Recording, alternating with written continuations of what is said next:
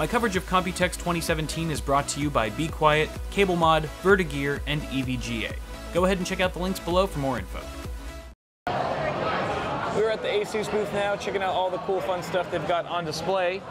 And I was walking by here with good old Gary, an awesome representative here at ASUS, and he showed me this first. I was like, show me the best thing you have. And he brought me to this X399 motherboard. Yes, that's right, X399. We've been taking a look at quite a few X299 boards on the Intel side this year at Computex so far, but this is the first X399 AMD board that we've seen from anyone here at the event. This is the ROG Zenith Extreme. It's going to be supporting AMD's really highly anticipated Threadripper, which is going to be a ridiculous multi-core and thread CPU.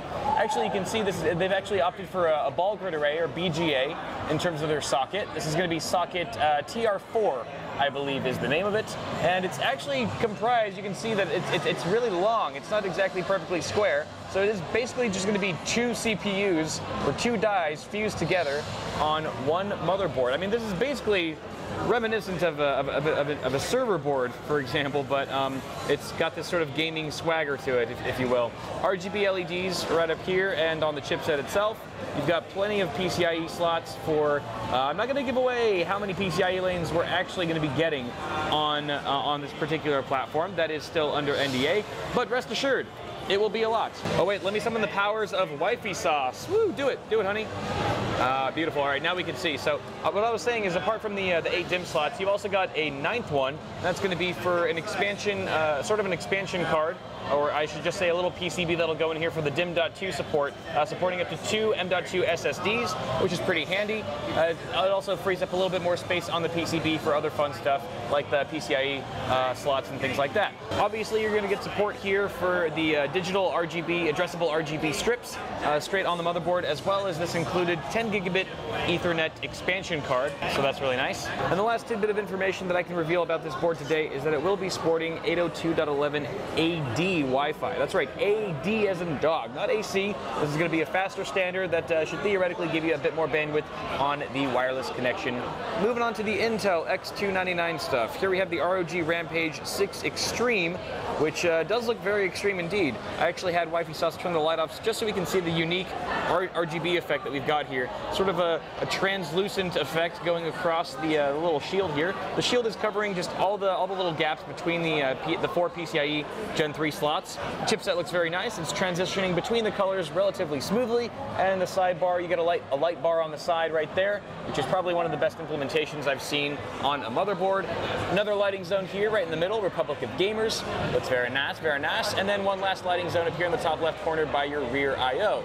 Nice big old X2 or 2066 socket. And just as we saw with the X399 board, you do get a DIMM.2 slot as well, so you could connect up to 2 M.2 SSDs. All right, guys, we are taking a look at the ROG Zephyrus. This is rocking either a GTX 1070 or a GTX 1080 with NVIDIA's new GeForce GTX Max-Q design, which essentially lowers the TDP quite significantly on these full desktop graphics cards. So for the 1080, you can go as low as 90 watts TDP, which should theoretically improve thermals and battery life, exactly kind of the ultimate combo that you want for a super thin gaming laptop. You can see it's pretty much, we've entered like ultrabook thin territory. It's super portable, and you've got a ton of space here. This is really where the cooling solution is probably going to be for your GPU and your CPU. We've got a 7700 HQ. It is a mobile CPU. However, of course, full-fledged desktop GPU. Once again, you got a very nice keyboard here that wifey sauce is demonstrating for us. Fully backlit. The keys are not mechanical, but they feel really good and tactile. There is also a small trackpad on the right. It's not too big, which I don't mind too much, since most gamers are probably going to be connecting a mouse anyway.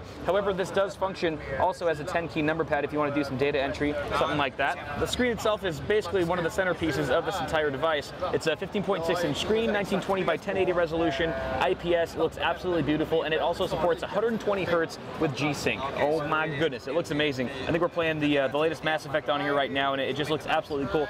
The other thing is that it's anti-glare, so matte finish. Even though there are a ton of lights here at the convention, you can still see the screen perfectly fine, clear as day. Also, one of my favorite things about this is that ventilation is always kind of scary on laptops. It's not always the best and not the most well implemented. If you actually when you open up the lid here, the entire laptop sort of rises and it kind of opens up the backplate. The entire backplate gets separated from the unit itself, and there's just a ton more ventilation right underneath.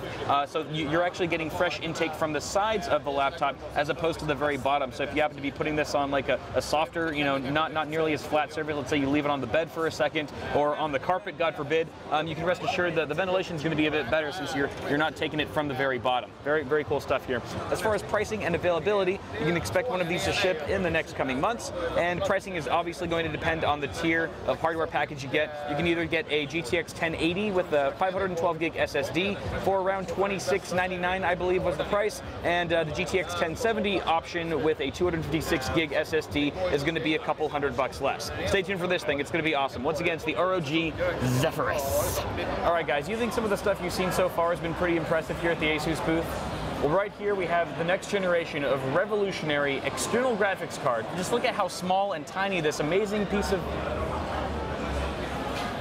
I've just been informed that this is actually a 4K Blu-ray player with RGB lighting, no less. So forgive me for that mistake.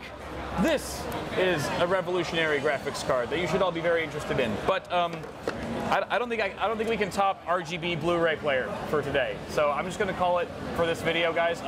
Thanks to my sponsors, Be Quiet, Vertigear, Cable Mod, and EVGA for making this trip possible.